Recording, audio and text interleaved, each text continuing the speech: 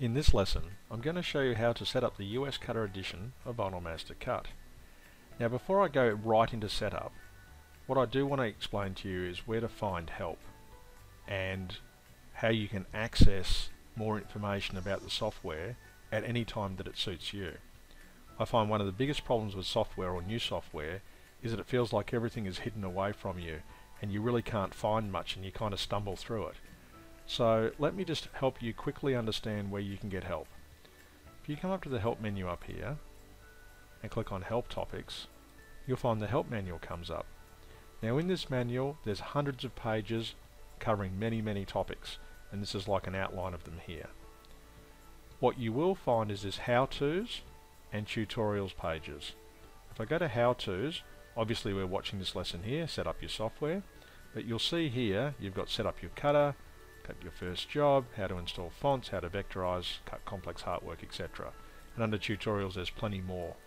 And actually what I strongly encourage you to do is watch this lesson here, working with VinylMaster Cut. This really does go to a lot of detail about the layout of the program and where to find things. The other thing here is the keyword search. So if I'm looking for something about text, I can type that in and you'll see here I've got like text box and texture and text wrap. There's all these different subjects you can learn about. What's important to know is that this information here is available anytime you want it by simply clicking on the help menu, help topics, and the help manual comes up. So don't forget to go here when you get stuck. You simply just click on these purple help books and click on these links and they just go through heaps of information.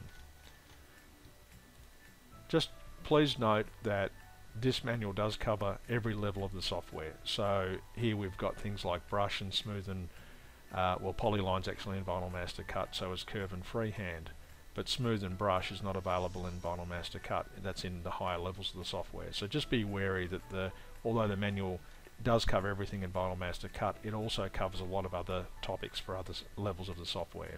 And VinylMaster Cut is the basic level. So that's where you get the help from. Now when you first load the program up, you'll be presented with this window, the gateway, and no doubt you'll land on this page. And here you've got set up your software, which is the lesson we're watching now. And again, if you click on these links here, they'll bring up the manual. There's a set up your cutter section there that you can watch and how to assemble your cutter, the physical way of doing it, and also the software way of doing it. And if you're interested in upgrading, you can have a look at that. Now, this page that comes up, if you uncheck this, it'll no longer come up when you run the gateway. Instead, when you first run the program or the gateway, you'll see this page will come up. And these are your recent documents. Now obviously we've put in some documents for you to get started, and over time this will fill up with all the documents you've created. From this page I can create a new document or I can open a document. I'll come back to that. The next thing that you can do as far as setup is concerned is click on the settings tab here, and this is where we can set up these popular type settings. You may prefer to work in metric, you may prefer to work imperial, you may rather not have a page border, to see the rulers, to when you resize proportionally, and you can also set your default page size. At the moment it's set to letter. You could set that to A4 if you wanted to, A3, assign blank, a poster size, whatever you want. Now if you want to get into the advanced settings, you click on this button here and the advanced settings come up. Now if I click on these nodes here, they expand out and you can see things like editing. So default units, you can set any number of default units that you want to work in. Now when you set anything in this module and click accept, it actually applies it to the entire program permanently. Well, I say permanently, you can come back and obviously change it and resave it and then it will update it to that stage, but every time you open the program, anything that you've put in here and you've clicked accept will remain fixed until you change it later. So there are a lot of options in here, as you can see, and you can just expand these out and set the settings the way you want them to be for whenever you open the program. So you can really tailor it to suit the way you like to work. So it's important to know where that is. So again, that's the advanced button here, and if I close out of the program I can get to it from here, and I can also get it from the tools menu, settings there. So there's several ways of getting to that window. Now going back to the gateway, the other thing you'll need to do is activate the software if you haven't already done it. Now when you first run the program, it will prompt you to activate it, and you should activate it. and make sure you use the correct email address when you do that so that we can contact you if it's necessary. You can always deactivate here and then activate another computer. So if you want to move the software to another computer, simply deactivate it and install and activate the new computer. That's all you have to do. If you need some help and you're getting stuck, you can click on the support link here and you can go to customer service. You can click on the help topics, which is the manual that I brought up before. You can contact tech support and you can see more training videos. So that's where you can get additional help from. So going back to these documents, as I said before, you can create a new document by simply clicking that and it will create it at the default size. As I said, it was letter, and you can see here you can set all the sizes here. That's in that section there, and there's also a section here for pages as well. So that's more advanced tools for pages. The other thing, as I said before, with the gateway, you can open a document. Now at the moment it's opening it in the samples folder, so when you first run the program it's going to work from this location here. Now you might have a different drive letter where you've installed it to, but generally this is where the samples are stored. Most people will create their own directories and save their documents to wherever they like, but once you've saved a folder, like here in this example of samples, whenever I go to open, so if I click here to open, it will always remember this folder. So if I change this and I say save in my documents, or I save in another folder like my client folder or something, the program will remember where you last saved a document and it will go back there. So just remember that. Okay, the other thing from the gateway I'll just remind you of is this getting started. So you can bring this back if you click on that button there. So if you're in documents and you want to get back to that window that we just saw, you just click getting started here and that brings it back up for you. So that pretty much covers the gateway and how to access that and to use the tools and features in there. So I'll just close out of that. So now back in the main program, you'll see there are things like heads up display here. Now that turns the page on and off and sets the grid and brings up the settings module, etc.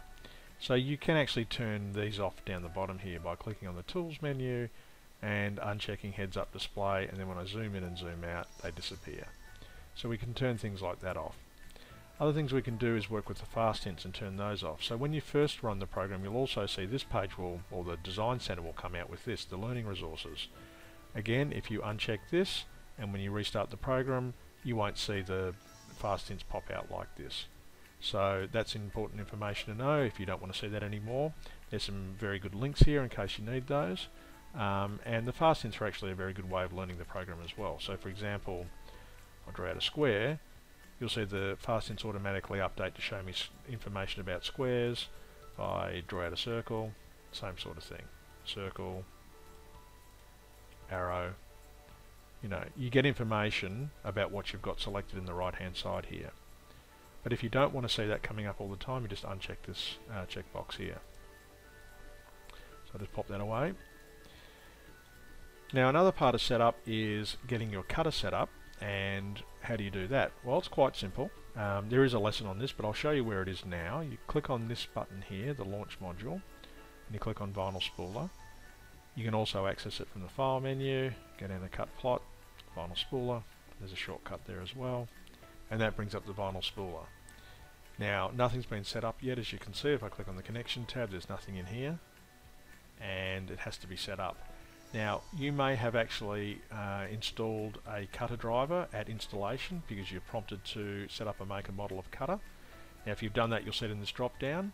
I'll assume you haven't done that yet, so I'll show you how to quickly do that. You click add here and you select a cutter to install. So you might select a Titan and this model here and click install.